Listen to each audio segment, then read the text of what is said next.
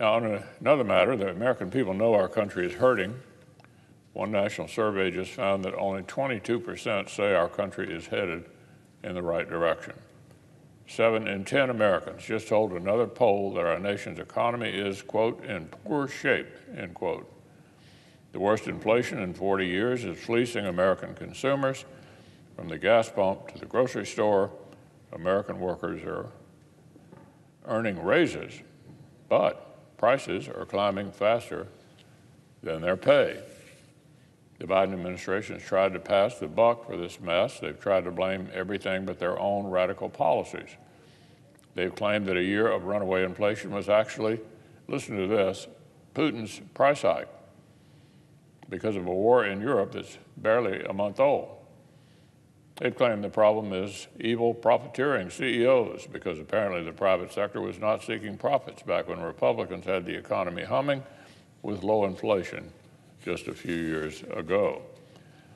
American families aren't buying the spin for 1 second. When asked by another poll what they think is the main reason for rising gas prices, listen to this, America's top answer was, quote, the Biden administration's economic policies, end quote. An outright majority of the country agree the president has made inflation worse. But the administration isn't changing course. They're actually doubling down. The Biden administration began the week by proposing a budget that would skyrocket domestic discretionary spending on liberal wish list items and smack the country with the biggest tax hike in American history. Just last night, Democrats tried to ram through another radical nominee who would have only compounded the economic pain. President Biden's choice of David Weil for a senior post at the Department of Labor was a naked attempt to achieve through bureaucracy what the far left cannot achieve through legislation. This nominee is famous in Washington for hostility to small business. He's received tens of thousands of dollars from big labor to do their bidding. He openly sought to end both the franchise system and the gig economy as we know them. Fortunately, last night, a bipartisan majority of senators rallied together. We saved the president and the Democratic leader from digging themselves into an even deeper hole with this nominee. Also overnight, we learned President Biden is going to try to slap another Band-Aid on gas prices by draining more oil out of the Strategic Petroleum Reserve. The reserve is supposed to exist for giant unforeseen crises, such as a war between great powers.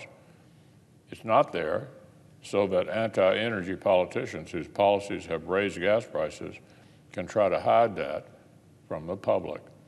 It's also worth remembering that back in 2020, as oil prices were cratering, Republicans tried to seize the opportunity to refill the strategic reserve. It would have been a win-win-win.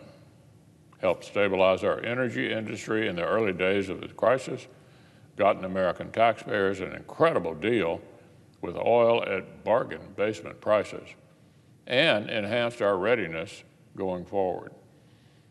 But you know what happened? Senate Democrats blocked it. They said buying oil at rock bottom prices and building up our reserve would have been, quote, listen to this, a bailout for big oil, end quote.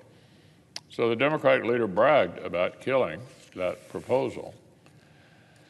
You can't make this stuff up. Our colleagues misunderstand basic economics and basic national security every chance they get.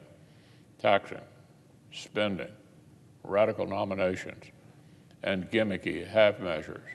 The American people already blame the Democrats for the fix we're in, and every week our colleagues seek new ways to prove them right.